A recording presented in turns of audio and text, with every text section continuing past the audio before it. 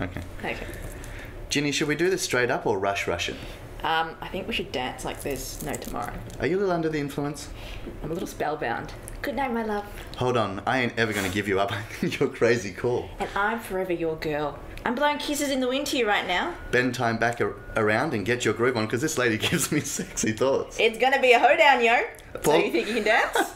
Paula Abdul, welcome to Rise Up. I'm sorry, I have never heard an intro that in my entire Did you like life. it? Oh, it was fantastic. Well, we apologise. We only fit like 30% of your songs in there, but they were the most fun ones. I mean, hoedown, seriously. I'm telling you right now, this marks a first for me. Really? No one's ever been that creative. Oh, well, thank you. Good on ya. But- See what you did there. Absolutely. Now, you've been here for a while now, so you have experienced Tim Tams as well, because we have a packet of Tim Tams. It wouldn't be an Aussie interview without a packet of Tim Tams. I mean, bless you, it's going to go straight to my hips because that's all I've been eating here are Tim Tams, mint slices, and lollies. Lollies. Actually, I will wait until I can do a Tim Tam slam. Oh, we were going to do one with you, but we weren't sure what you...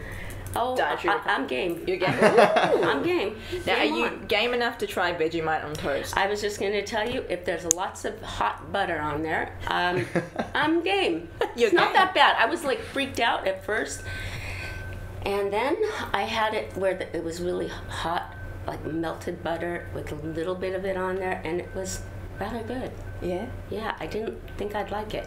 Do you know the tagline actually says it'll give you rosy cheeks? Did you have that experience afterwards? I don't think so.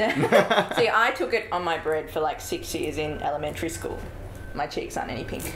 Well, see, I don't understand people who just eat it out of the jar. Oh. That's like kind of scary to me. Yeah, no, we don't even do that. But they say we're weird in America because we put maple syrup over bacon. Over bacon? But it's good. It's that sweet and that salty thing that goes on. Sweet and savoury. Yeah. Lovely. Now, you are here in Australia for So You Think You Can Dance, Thursday nights on Channel 10 in Australia. It's been exciting so far watching it. Have you been enjoying the experience? I'm loving the experience. I love working on the show, and we all get along like ridiculously well and have so much fun taking the piss out of each other. We have a blast, and the kids are amazing. The contestants, you know, it's getting hard because in about a week or so, everyone's favorites are going to be in the bottom three, and that's the hard part, you know, just letting them know at the end of the day it is a competition. Someone's going home each week until the end, and the best part is just to enjoy every minute of it and take some risks, be bold and daring, and just go for it, because it's like now they have to kind of get out of their comfort zone and really like they say in America, balls to the walls. Go big or go home. And I encourage them to really take those risks. So what if you fall? At least you went out there doing something that you never thought you could do. Do you ever get that feeling where you're just watching one group, and we know that there's people that can dance brilliantly and there's obviously people that can't. Do you ever get that feeling where you just want to take off your shoes and go, hold my shoes, I really need to show you how it's done? Maybe in America I would. I just would feel a little bit like, it's already hard enough that I'm saying some things that people don't understand. like I said to these amazing contestants, I have 2 words for you: phenomenal. And you could hear a pin drop. And then I said, hey, that's 1 word. And you could hear a pin drop. And so I'm like, certain things that are like natural for me to say, I'm feeling like, oh, this might be American Idol all over again, where somehow I'm misunderstood. You know? I don't know. I think that I always threatened that I might just bust a move, but, you know. We're waiting for that to happen just to see the moves come out. Shannon's done it. Shannon, my fellow judge who sits to the right of me, he's performed. He did a great job. Who knows? We'll see. And Paula, what are you looking forward to most about this competition? You're obviously judging here in Australia. You've done stuff over in America. What are you looking forward to most? Just, for me, I love being around talent, and I love nurturing, you know, raw, untapped talent.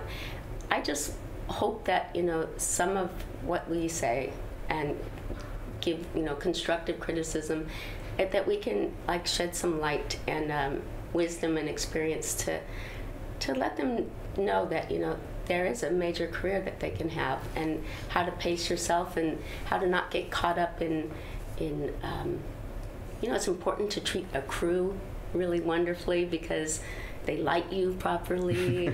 You know, you don't, just all the things are really important, like life lessons if they want to make a career in show business, and that I want to make sure that they actually live their full potential. Now, you've been dancing for many years, going back before you choreographed for Janet Jackson, going back before you were a cheerleader at high school, and also for the LA Lakers, which is really exciting. For me, it's really exciting because I'm like, wow, that's fantastic. For my dad, who's a basketballer, he's like, oh, yes, she definitely was the cheerleader, and he's like really jealous. But even going back further, I've been doing some research. Was your first musical influence the fact that you were babysat by Michael Bolton? At the time, his last name was Bolton. Oh, Bolton. Yes, he changed it to Bolton. I understand why. And is that you? Did you like fix him up and say, honey, you've got to, you know, do something about your image if you want to be taken seriously? No, I was 7 years old and he was 17 or 16. Didn't mentor him then? Didn't mentor him then, but it's so interesting how my life has always come full circle. When I was 7 years old, my very first concert I ever went to, my sister's high school boyfriend overnight got the job to be a drummer for the Jacksons, and wow. Opening at the MGM in Las Vegas. So at 7 years old, we all piled in a car and drove to Las Vegas. My very first show was the Jacksons, and then 10 years later, I ended up working with them.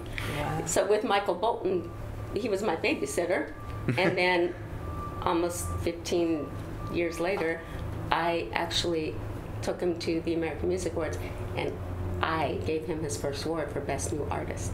Wow. Isn't that crazy? Yeah. I mean, it's cool. You can't make that stuff up. No, and my neighbors were the Carl brothers that were in the group Toto, and then I choreographed for them. Like the really cool things, you know. Now, also, we heard that you've been doing a bit of acting work as well. You've just filmed a cameo to appear on the soap show Neighbours here on Channel 10 in Australia. I'm a huge fan of Neighbours. Are you really? I am. So I was very excited to go down and meet the cast, and you know, I played a very difficult role. What role was it? Paula Abdul. How does one play Paula Abdul? Did you have method acting behind that, or? I had to go through a lot of processing, and I wanted to know at what age of Paula Abdul do I want to play. No, but I was really excited because they let me come and play with their family, and I got to meet wonderful veterans who've been there for 20 years, 22 years. Yeah. And I played a little scene with Dr. Carl and Sheila and Susan.